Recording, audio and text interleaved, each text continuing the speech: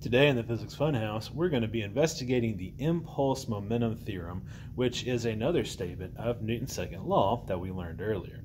And so the impulse momentum theorem relates the terms momentum with the term impulse. So those are two new terms, so let's briefly discuss both of those. Isaac Newton actually wrote his second law of motion in these terms, and he defined the term momentum to be the quantity of motion arising from both its mass and velocity conjunctly. So that's a fancy way of saying that momentum is simply mass times velocity. And so when we say the quantity of motion, or how much motion something has, that's what we're referring to. We're referring to momentum. The second new term is the term impulse. Impulse is the area of a force versus time graph, kind of like you see over here on the left. So what we're going to do to investigate this is use a force sensor on one of our smart carts, like right there. And we're going to pull it with a mass attached to a string. So we're going to attach it to a 200-gram mass. And we're going to exert a force on it. And then what we're going to try to do is see if there is a relationship between those two terms, momentum and impulse. And so that cart right there is loaded up with mass. Got it pretty heavy, a mass of 2 kilograms.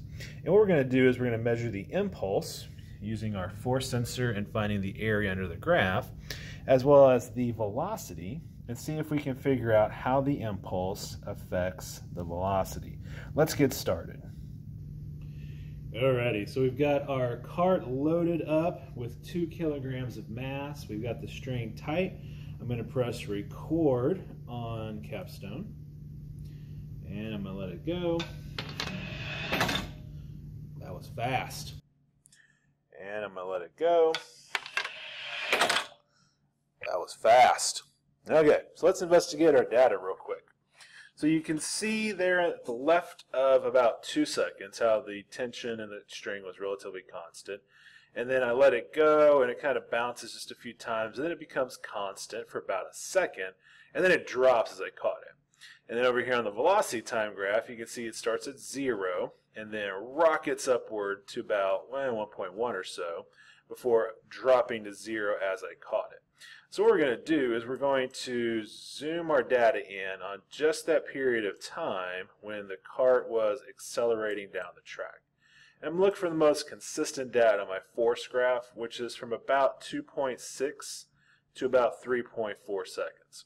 So I'm going to do that trick where I draw a box around 2.6 to 3.4, and I'm going to click the area button on that to get the impulse. And so right there I've got an impulse of 1.41 newtons times seconds. So let's see if we can relate that to the velocity change. So what I'm going to do over here on my velocity time graph is zoom in on that same region from 2.6 to 3.4 seconds. I'm going to use the coordinate tool here so I can get the exact value of the velocity at 2.6 seconds. So that's 0.332 meters per second. That's going to be our initial velocity. So change in velocity is final minus initial. So I'm going to put that at the end of that. And that was 0.332 meters per second.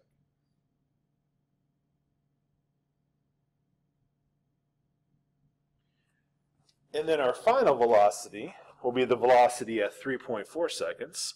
So let's bring it up here to about 3.4, where I've got a velocity of 1.01 meters per second. So I've got some data for a force and therefore an impulse of 1.41 newtons per second, and then some change in velocity data, which I can then use to find a change in momentum. So let's proceed and see if there is some sort of relationship.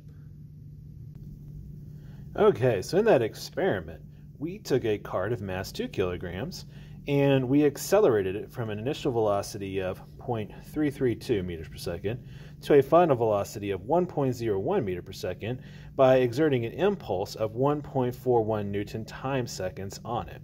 So doing some math manipulation with these numbers, we can calculate the change in momentum of our cart.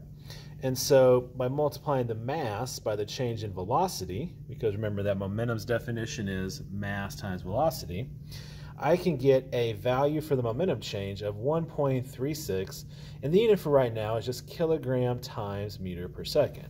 So everything in the parentheses is meters per second times kilogram, looks like that. So what you'll notice is that that number right there, 1.4, give or take, is almost exactly identical to that number of about 1.4, give or take. And so within experimental error, we're talking about, what, 5/100ths of a Newton times second, we can state that the impulse is equal to the change in momentum of that cart. And so that is our new statement of Newton's second law, also known as the impulse momentum theorem. Impulse is equal to a change in momentum. So up until this point, we haven't given impulse a symbol. We defined it as being the area of a force versus time graph, but I didn't really give you a symbol for it yet. And the reason is the symbol we're going to use in Physics 1 is simply delta P. So when I want to write impulse equals area of force versus time, I can write delta P equals area of force versus time. In future courses, you might also see the symbol J. That's the most common one in like calculus-based physics classes.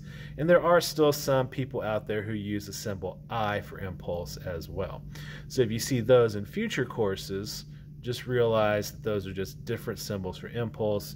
In this course, we're going to use delta P. So our next step is to figure out why that's a statement of Newton's second law. So how is that the same as acceleration equals net force over mass? And why is restating it in terms of momentum helpful? So let's investigate that next. Okay, so we found in our experiment that our impulse momentum theorem says the impulse is equal to a change in momentum. And I told you that that was another statement of Newton's second law. So let's investigate exactly how those two are equivalent. Like our current understanding of Newton's second law looks like that. A equals net force over m. So how is that equivalent to impulse equals change in momentum? And then why is impulse equal change in momentum more useful? So first, let's come over here and investigate what happens when you have a constant force, which is kind of what we deal with most of the time in Physics 1. So if the force is constant, then the area of the graph would be like the area of a rectangle. And so you would just multiply force, which would be this side of your rectangle, times delta t, which would be this side of your rectangle. And then you can rewrite area as like an equation, like area equals F delta t. So for a constant force, I can write the impulse momentum equation like this. Delta P equals F delta t. So let's see how that looks like our first statement of Newton's second law. So doing a little bit of algebra starting from acceleration equals net force over mass, I could kind of rearrange it to get net force equals ma, which is how oftentimes we write Newton's second law. And if I remember that acceleration is change in velocity over change in time, I can rewrite it like this, m delta v over delta t. And then if I multiply both sides by delta t, then I get this expression, net force delta t equals m delta v, and of course m delta v is just delta p. And so what's on the left looks like our impulse equation, F delta t, and what's on the right is delta p. So if we start from our current understanding of Newton's second law, we can get to the impulse momentum theorem algebraically. The problem with this, and the limitation of this, is that that assumes that the net force, mass, and acceleration are all constants. Like A is a number, net force is a number, m is a number. If we're dealing with a changing force, like a graph that looks like this, then we really can't use that expression because f would be a function, not a number. And so if we come all the way back down to here and we rewrite net force as delta p over delta t, like just solving that for the net force, if we were to write that in calculus terms, it would look like this. And one day you may be in a calculus class and you'll learn what a derivative is, and then you'll recognize that notation. net force equals the derivative of P with respect to T. And so what that version of Newton's second law allows us to do is to deal with non-constant masses and accelerations. And so why is it important to be able to deal with non-constant mass?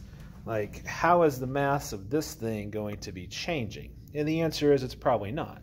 However, other things where you might be exerting forces on them might have a changing mass. A good example of that would be a rocket. A rocket works by throwing stuff out the back, and as it throws stuff out the back, it loses mass. And so we can't really understand rocket science without some understanding of the impulse momentum theorem.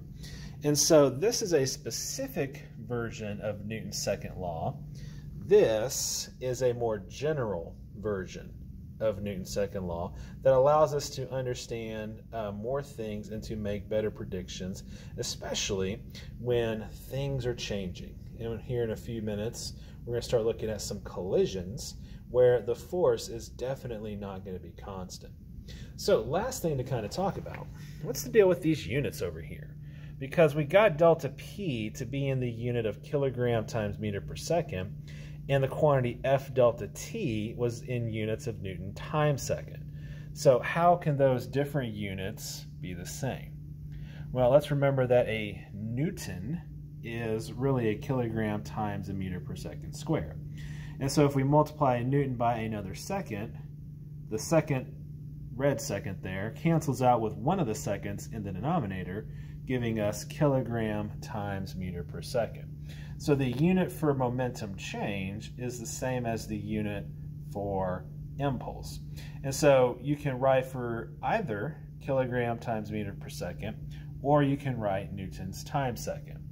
So you might think that that unit would have a special name, like kind of like how we have newtons as our unit for force and joules for energy and volts for electric potential, but there's no agreement on who that should be named after. So I claim it for myself, and I call that the Marek. So I hope you've learned a little bit about impulse momentum theorem today. In our next video, we're going to look at how impulse momentum theorem governs what happens during a collision. Till then, ta-ta.